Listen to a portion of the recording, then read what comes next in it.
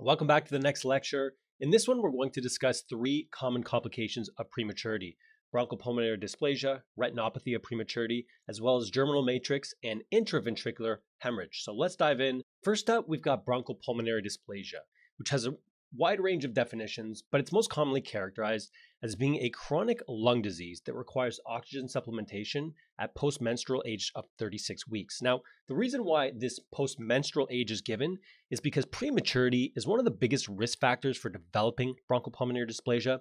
And as this is a chronic disease, it helps to differentiate it from a condition like respiratory distress syndrome, which occurs shortly after birth. So, this chronic disease is caused by a number of factors, resulting in inflammation and injury. Preterm birth, especially birth before 28 weeks gestational age, leaves neonates at risk for surfactant deficiency, as well as underdeveloped antioxidant mechanisms and airway supporting structures. Now, intrauterine growth restriction, even in term infants, can also result in bronchopulmonary dysplasia, as can early mechanical ventilation use in neonates. As I mentioned, preterm neonates have underdeveloped antioxidant mechanisms, so if they require supplemental oxygen to maintain adequate blood oxygen levels, they're at risk for developing oxygen toxicity in the lungs, with damage resulting in that bronchopulmonary dysplasia.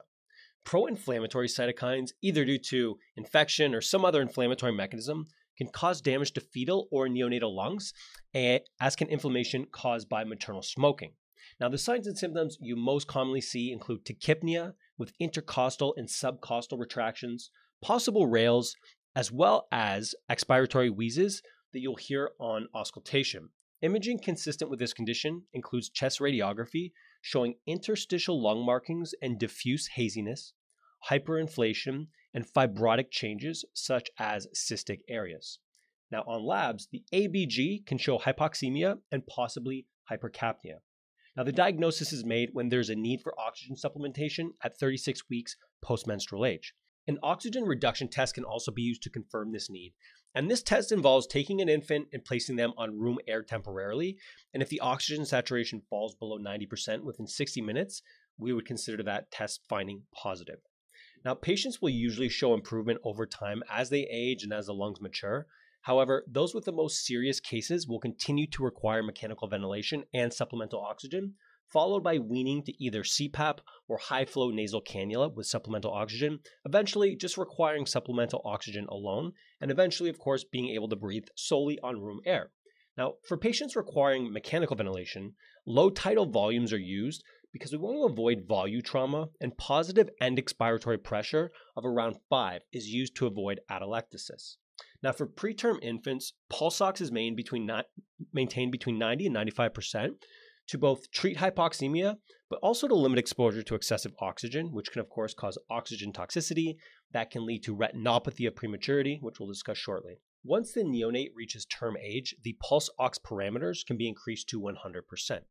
Patients with less severe disease may start at any point in this progression. For example, they may only need CPAP and improve to no longer requiring respiratory support at all. Supportive care is also extremely important because lung growth and maturity is going to depend on factors such as adequate nutrition. Fluid intake is also carefully monitored to avoid pulmonary edema as a result of fluid overload. And due to the structural changes seen in bronchopulmonary dysplasia, the risk of pulmonary hypertension is elevated, so patients are also monitored for this complication. Next up, let's take a look at retinopathy of prematurity.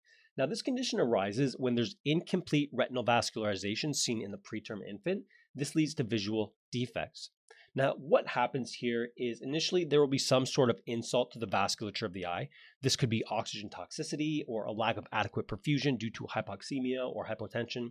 Then, following this insult, new blood vessels will grow abnormally out from the retina into the vitreous, which is that gel-like substance in the eye. This can cause edema and hemorrhage and possibly even lead to the development of fibrovascular tissue that can contract, tear, and distort or detach the retina. Now, there's a number of risk factors for retinopathy of prematurity, with prematurity being the most important. But there are dozens of other associated diseases, treatments, as well as comorbidities that are implicated. Now, rather than memorize every single risk factor, in general, patients who are premature and or those who are ill enough to require intensive interventions, those who have severe lab abnormalities, or those with very serious comorbidities or infections are all at an increased risk.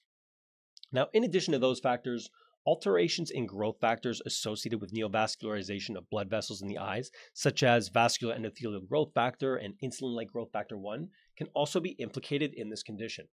Now, when it comes to the signs and symptoms here, you might see visual impairment, leukocoria, myopia, nystagmus, and even strabismus.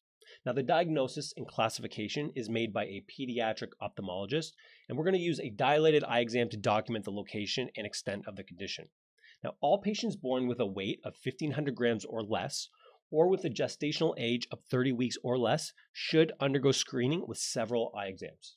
Now, treatment here involves laser photocoagulation or the administration of an anti-VEGF agent, such as bevacizumab, and we'll use those for severe cases. As well, we'll continue surveillance for less severe disease cases. Now, if retinopathy of prematurity progresses to retinal detachment, surgical reattachment of the retina will be performed. Our final topic is germinal matrix intraventricular hemorrhage. Now, this condition is characterized by bleeding that begins in the germinal matrix because of structural instability of the region, especially in preterm and low birth weight infants. Now, it's fairly rare for a term infant to have this condition unless they have some sort of genetic disorder that affects the stability of the vessels in the region or affecting coagulation factors and or platelets. Other risk factors, aside from being born preterm and low birth weight, include having respiratory distress syndrome that would require mechanical ventilation, needing to be transferred to another institute for a higher level of care, prolonged neonatal resuscitation, prolonged resuscitation after birth, as well as chorioamnionitis. Patients with mothers given antenatal glucocorticoid therapy in anticipation of preterm birth occurring in the next 1 to 7 days tend to less frequently be affected by this specific type of hemorrhage. Some patients with this condition might initially be asymptomatic, but most will present with altered consciousness, abnormal eye position and movements, as well as a decrease in both spontaneous movements and movements in response to a stimulus. Patients may also show hypotonia or have irregular breathing patterns. In this case, symptoms are usually going to arise over hours to days. Now, in severe cases, symptoms develop within minutes to hours, and they can include coma, seizures, irregular breathing, apnea, hemodynamic instability that is characterized by both hypotension and bradycardia, decerebrate posturing, fixed pupils or other cranial nerve abnormalities, as well as a bulging anterior fontanelle. The diagnosis here is made using cranial ultrasound, allowing for direct visualization of blood that's present in the germinal matrix, the ventricles, or even the cerebral parenchyma. The ultrasound is used to grade the severity of the bleed, depending on the location and the extent of the bleed, as well as determine if there's any ventricular dilation present. Now, all preterm infants under 32 weeks gestational age should receive cranial ultrasound screening to assess for silent hemorrhage, because as I mentioned earlier, many cases may initially be asymptomatic. Now, in terms of lab findings that we need to watch out for, the presence of red blood cells and high protein concentration are consistent with an intraventricular hemorrhage. A few hours after hemorrhage into the ventricles, xanthochromia can develop. Now, a lumbar puncture should only be performed after a cranial ultrasound is done, because if we've got a enlarged third but a small fourth ventricle, aqueductal stenosis is probably present, and there's a risk of herniation with lumbar puncture. Now, in terms of treatment, there's no specific treatment for this condition. Management is going to be aimed at minimizing complications. This includes trying to provide adequate brain perfusion as well as oxygenation by controlling hemodynamics, oxygenation, and ventilation. Now, fluid status and nutrition are also closely monitored.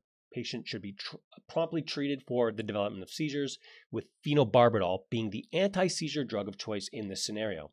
Now, if post-hemorrhagic ventricular dilation with increased intracranial pressure is present, the patient should receive neurosurgical intervention with a ventricular access device to remove CSF to decrease intracranial pressure.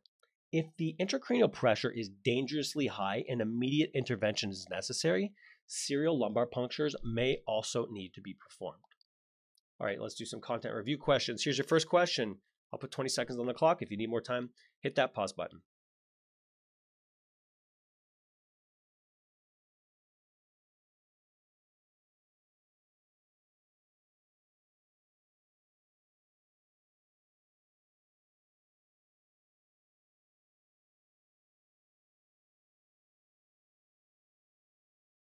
Correct answer here is B. Next question.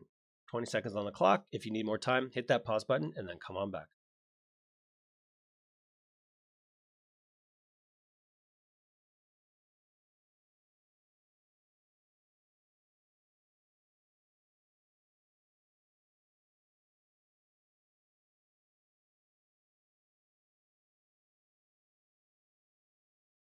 Correct answer here is A. And your final question, 20 seconds on the clock. If you need more time, hit that pause button and then come on back.